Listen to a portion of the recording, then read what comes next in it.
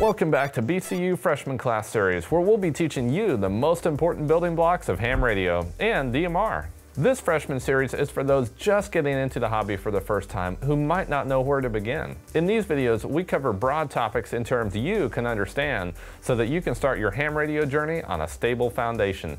Don't forget to like and subscribe to our YouTube channel for more instructional content just like this. We really appreciate it. For today's video, we're going to go over a variety of basic ham radio terminology so you can decode the language and learn to talk like a real ham. In any hobby, you'll find there's almost another language or dialect you have to learn to really understand what everyone's talking about. There are few hobbies more densely packed with this kind of inside language than ham radio. So my goal here is to ease you into things without scaring you away. It may seem daunting at first, but stick with it. The fun has only just begun. To kick off this beginner's dictionary, we're going to start with amplitude modulation, or AM. Amplitude modulation is a method of combining an information signal and RF, or radio frequency carrier. Shortwave broadcast stations use this type of AM, as do stations in the standard broadcast band, 535 to 1710 kHz. Few amateurs use double sideband voice AM, but a variation known as single sideband is very popular. APRS. APRS stands for Automatic Packet Reporting System. It's a situational awareness system used for data location services in both casual and professional environments, from road trips to emergency communications. ARRL. The ARRL, also known as the American Radio Relay League, is a US-based organization of amateur radio operators, and it also publishes the monthly QST magazine that a few of you may be subscribed to. Call sign. A call sign is a series of unique letters and numbers assigned to a person who has earned their amateur radio license. If desired, a ham radio operator can apply for a vanity call sign, which is a custom call sign chosen by the radio operator with certain restrictions. Color code. A system in which numerical values are assigned to various colors. Colored stripes are painted on the body of resistors and sometimes other components to show their value. In the world of DMR, color code represents a number which is used in place of a PL tone or a CTCSS tone. CQ. CQ stands for calling any station. It's a general call made when requesting a conversation with anyone. Like other telegraph terms which originated on the landlines, CQ was brought over into radio and used as a general call to all ships by the Marconi Company. Other companies used KA until the London Convention of 1912, which adopted CQ as the international general call or attention signal. But why the letter CQ? From the French sécurité, which translates to safety, in this context, however, it means pay attention. CW.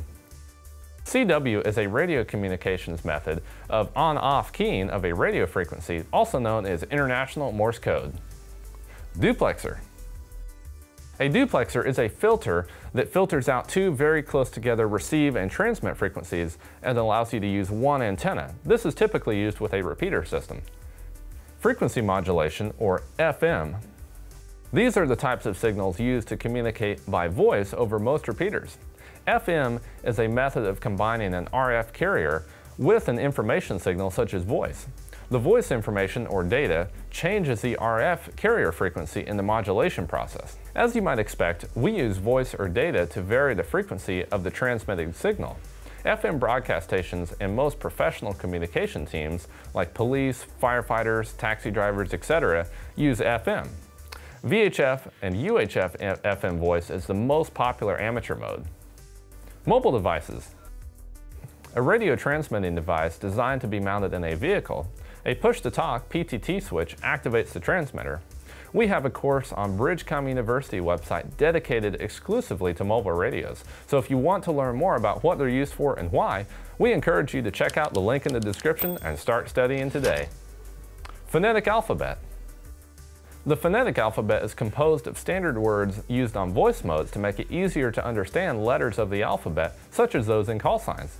For example, my call sign, W3AMG, stated phonetically would be Whiskey 3 Alpha Mike Golf. QSO. A QSO is simply a conversation between two amateurs. A highly active ham radio operator will have many QSOs on a given day. Repeater. A repeater is an amateur station that receives and retransmits signals over a wider area, thus repeating the signal. They are often found on tall towers and buildings used to boost the range of handheld and mobile units. Repeaters receive on one frequency and transmit on another, either in the same band or two different bands, a method known as crossband. Most modern radios are automatically programmed to execute the repeater shifts or offsets in certain parts of the ham radio band. Transceiver.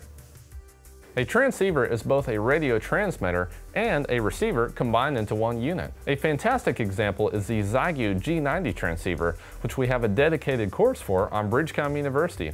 Again, the link to Bridgecom University is in the description for you to check out. We can't stress enough how important it is to have a trustworthy resource out there, so if you find yourself struggling, you know where to go. UHF. UHF stands for ultra high frequency. It's the band of frequencies between 300 MHz and 3 GHz. This includes the amateur 70 cm band, 440 MHz. VHF. VHF stands for very high frequency.